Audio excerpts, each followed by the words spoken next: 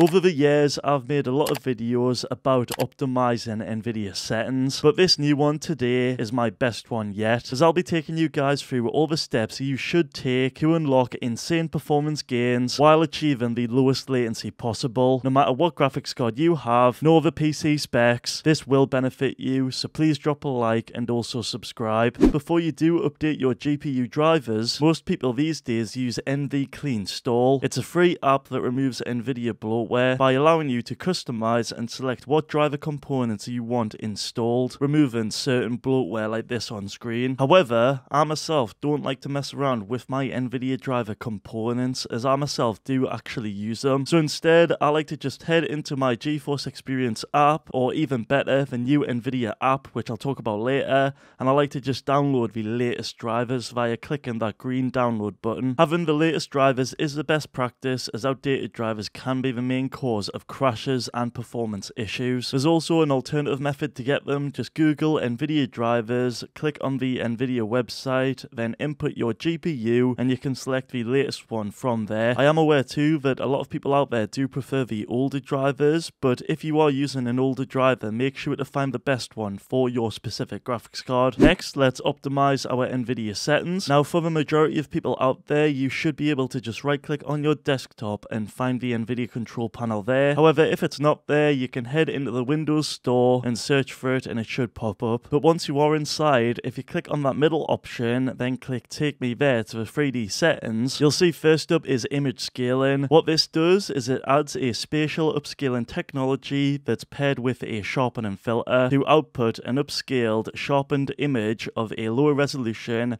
that gives a pretty decent performance boost. But it does make your game look a lot worse, and if you are going to use this setting, I think you're much better off using the improved technology, which is DLSS, for this type of FPS boost. Ambient Occlusion will add enhanced shadows and environmental lighting in your games, which does look very pretty, I must say, although I like to turn this setting off as it does lower your FPS by quite a bit. Anisotropic Filtering, this enhances the visual quality of game textures when your camera is at a steep angle. The higher you do set this filter, the less blurry the textures will look. However, I do turn this off as I do want more FPS. Anti-aliasing modes, all of these modes right here do help eliminate jagged edges on game objects by adding a sort of smooth filter, but I myself do like to turn these off as they do cost a lot of FPS. Background application max frame rate, this allows you to set a max FPS for background applications, but most of you should turn this off as it's only beneficial in very specific scenarios. CUDA GPUs, this lets you specify one or more GPUs to use. I think this is best left on all unless you want to use a specific GPU if you do have multiple. Also ensure that the CUDA fallback policy is left on the driver default to avoid issues. DSR factors, or dynamic super resolution, this right here is a pretty outdated technology that helps improve image quality by rendering the image and scaling it at a high resolution, but I personally wouldn't use this as it will hurt your FPS big time. Instead, like I mentioned earlier, you should consider using a newer technology like DLSS to get that sort of FPS boost. Oh, be sure to turn off DSR smoothness as well, as that's just an additional DSR setting. Low latency mode, this mode can massively reduce latency in competitive games. It does this via removing the rendering queue between the CPU and GPU, which removes one latency step from your mouse clicking to reaching the display, resulting in overall lower system latency. I myself, I love this setting, so I like to keep it on, but I did find that for my PC, Ultra did lower my frame rate, so I like it on for that specific reason, but it's one of those settings that you need to try out and see which one works for you and your PC. Max frame rate, this option allows you to cap your FPS to a max setting, but I like to set this to off as you can set the max frame rate cap in most games. Monitor technology, now this setting right here will only be visible to those out there whose monitors do support Nvidia GSync. If you didn't know, Nvidia GSync is responsible for adjusting your monitor's refresh rate to become dynamic, causing display refreshes only when a frame is sent from the GPU, which basically solves issues like screen tearing. So GSync can be useful to some, as it does have a lot of benefits, but please make sure you do set it up properly, as a popular website called blurbusters.com tested G-Sync monitors and confirmed that a capped frame rate of 3 FPS less than your refresh rate it will give you the lowest latency for GSync and VSync. Multi-frame sampled anti-aliasing. This removes jagged edges and smooths out graphics, resulting in improved visuals, but I'll turn this off, as with it being an anti-aliasing setting, it will cost you a lot of FPS, which we don't want. OpenGL Settings. This allows you to choose specific GPUs that can be used for OpenGL. Both of these settings are best left on the default ones. Power Management Mode. This lets you choose between power and performance on your graphics card. However, after testing this setting, I can confirm that the performance setting didn't really increase my FPS that much. All it really did was increase temperatures and power usage. However, that is just from testing on my PC, which is quite high end. I think it's something that you should test on your PC and see what's best for you. I myself will be keeping this setting on the default option. Preferred refresh rate. This allows you to set your monitor's refresh rate, so it should be left on the default highest available setting. However, in addition to that, I like to go into my Windows display settings and also ensure that that's on the highest refresh rate too. Shader cache size. This stores any shaders from the game, but it has to compile in real time for use later. The larger the shader cache is, the less likely you are to have to regenerate that shader, which can result in better performance. But there is a downside to this, which is wasting disk space on a larger shader cache. Most people, they do like to set this on like 10 gigabytes, as people have claimed it helps with frame rate stuttering. I myself though like to keep it on default, as I haven't noticed that much of a difference at all. Texture filtering settings. All of these settings here allow you to decide if you prefer performance, quality, or a balance between the two. So after testing, I've found the best settings to be on allow, high performance, and having trilinear optimization turned on. Those settings right there have given me an FPS boost, but it's something you need to try for yourselves and have a mess around with. Threaded optimization. This allows your computer to utilize several processor cores at once. Very confident the best setting for this is auto,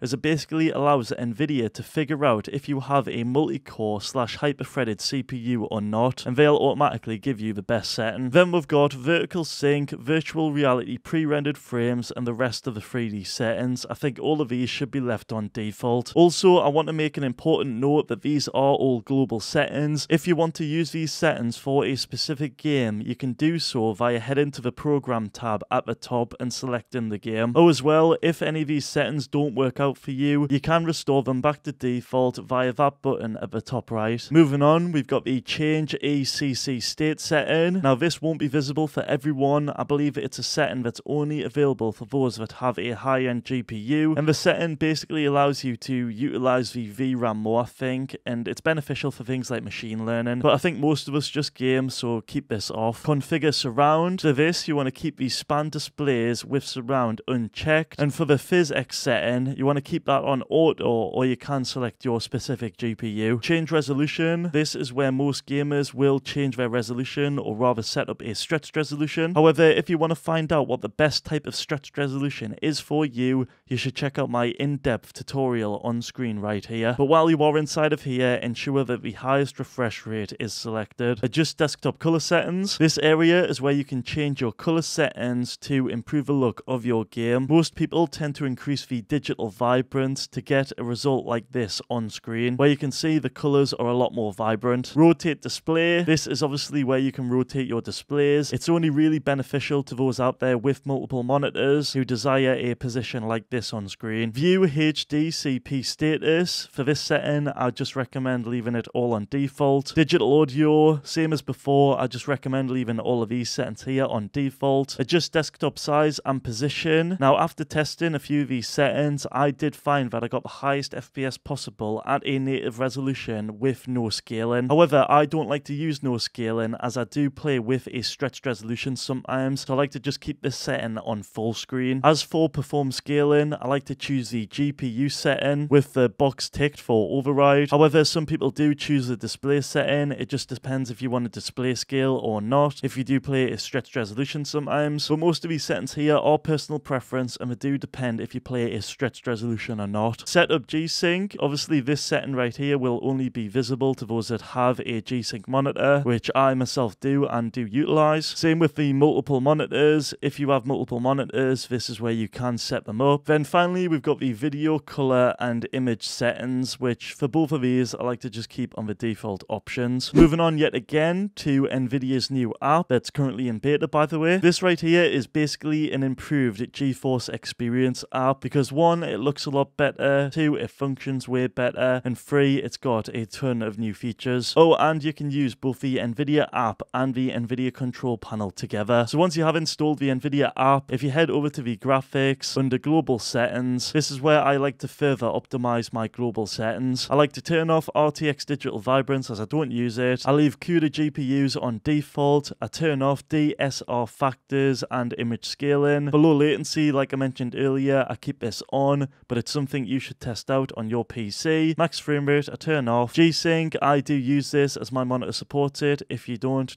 use it. Power management, I found that this is best left on normal or on default after my testing, but you can see here you can tweak it further if you'd like to. Same with shader cache, I myself like to keep this on default, but you can tweak it further. Then we've got vertical sync and the VR options, which I like to keep on default. Do remember that if any of these settings don't work out, you can simply restore them back to default. Moving on, finally, we've got Nvidia Profile Inspector, where you can configure hidden Nvidia settings. Just simply Google it, then click on the GitHub link, then download the latest version, where you'll then need to extract it, and after that you are all good to go. What I like to configure in here is a setting called Potato Graphics that can boost your FPS with the obvious lower graphical quality, which I did make a video about. But if you want this, you need to firstly select what game you want to use it for. You then need to scroll down to anti-aliasing. You need to change this setting to 0x08 replay mode all. From there you can scroll down to texture filtering. You can turn off the driver control LOD bias. Then below that, this is where you can configure how potatoey you want the graphics to be. A few options are low graphics. These are the settings on screen. Then you've got ultra low graphics. These are the settings on screen for that. I myself like low graphics as it's a good happy medium. The settings for that are both +0 5000 on the LOD bias settings. Then after that you can apply the changes and you'll see in game you now have potato graphics. But if these settings are a bit too much for you and you just don't like them, you can revert them. Just make sure that the game itself is selected. From there you want to click on that green Nvidia button, which will restore all of these settings back to default. And after that, don't forget to apply the changes. But that right there has been my full guide on the best Nvidia settings and much more. If the video helped, please drop a like and subscribe to the channel. And before you do go, feel free to check out my other videos on screen right now.